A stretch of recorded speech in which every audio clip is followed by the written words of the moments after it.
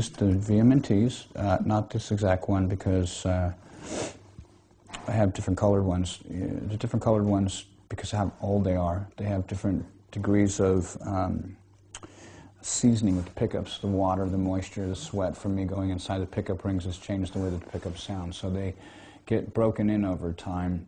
And I used the signature cabinets I have that Marshall made for me. They're classic square Marshall cabinets, but it's a new model. It's something we designed together. Speaker cabinet. It's called a 1960 DM. It's my model. We have completely redesigned the whole thing and are using signature Celestion speakers that I designed too. So, I mean, frankly, take my name off it if you don't like it. Just listen to it because it's one of the best cabinets I made. People that have worked there almost 30 years said it's the best thing that they make. Well, those are a little bit less wattage, so they don't really, you can't really fire them up that much without them wearing down over time. It's definitely got the characteristics of greenbacks, but it's a little bit more consistent than that. You just have to listen to the record. It's on the record. It was a JVM Marshall 410, and like I said, the 1960 DM cabinets. I don't practice. Because I get bored doing it. Usually what happens is I'll write something when I start playing, and I'm never ready to record. So my brain tells me, don't pick up the guitar. Okay. Because if you're going to write something and you're not going to record it, you're going to get pissed off. Okay. And I've done that so many times. I'll start playing something and I'll look around and I'll look for my cell phone so I can call my voicemail and then listen to what I'm doing over the voicemail. And my phone's always away someplace. I have to walk a couple steps, and by the time I come back to the guitar, I have to pick it back up and sit down. I've forgotten what I've done. And, you know, the difference between one note means all the difference in the world, you know?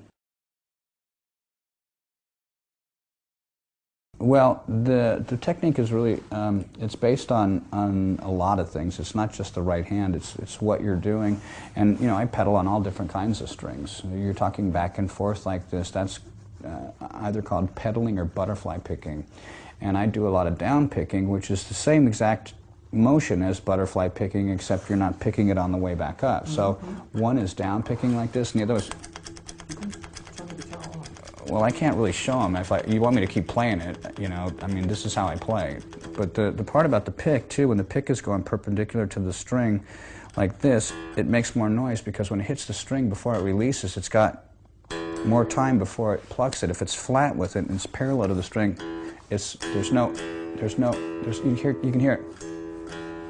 There's a noise there, like, you can almost hear it right before the note. This way, it's just a note. So I try and pick as much as I can, pedaling over the string with the pick parallel to the string like that. And if I mute the string with a little bit of the meat on the outside of my palm here, it makes the string sound better, so it's percussive. If I open it up, that's the same thing. It's the same thing pedaling. You're just sliding your hand up. You can completely deaden it, so it's just percussive, or roll it back a little bit more, it becomes more melodic.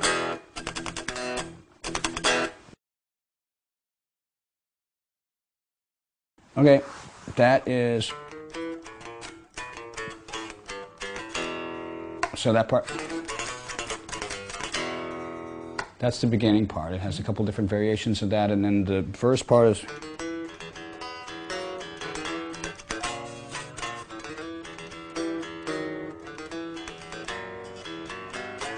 These are all weird chords. People wouldn't even notice that. Those are all really evil-sounding chords, and I didn't do it to try and be like, oh, I'm so evil, you know, because that's stupid. But it was just something that worked.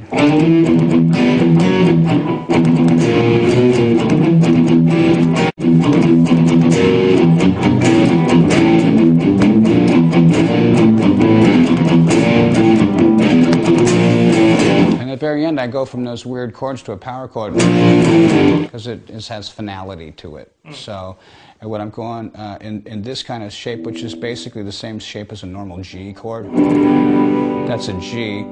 So when I do this, it's kind of like just moving the G. And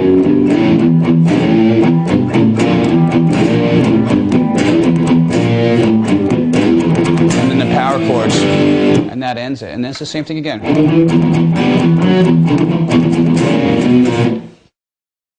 So that's that part. There's other riffs to that song, so I'm not exactly sure. That's all there really is to Holy Wars, except for...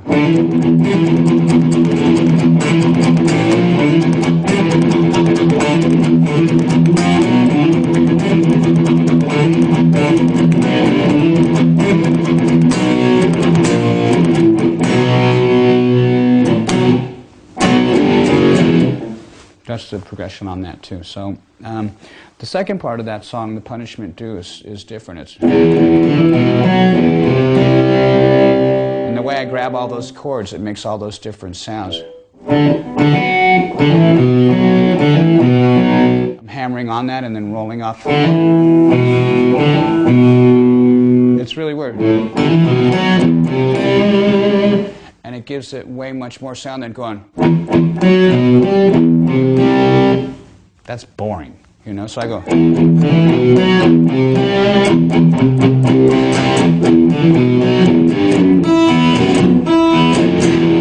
And I do that over and over again. And I do something that reminds me kind of like of the Beatles.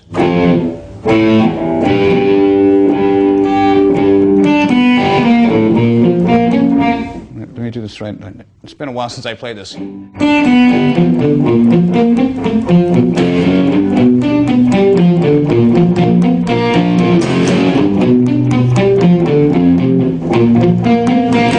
I'm doing a C chord there.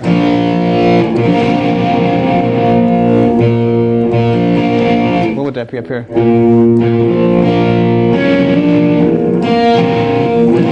That's what the chord would look like if you did it this way.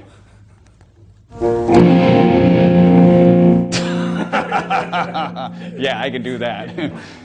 So that's the other part, and then the very end of it, when it goes,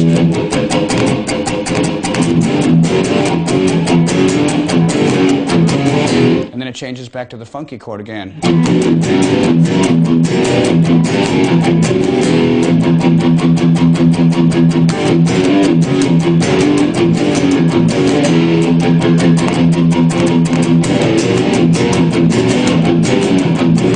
And then I do my solo, which I can't show you.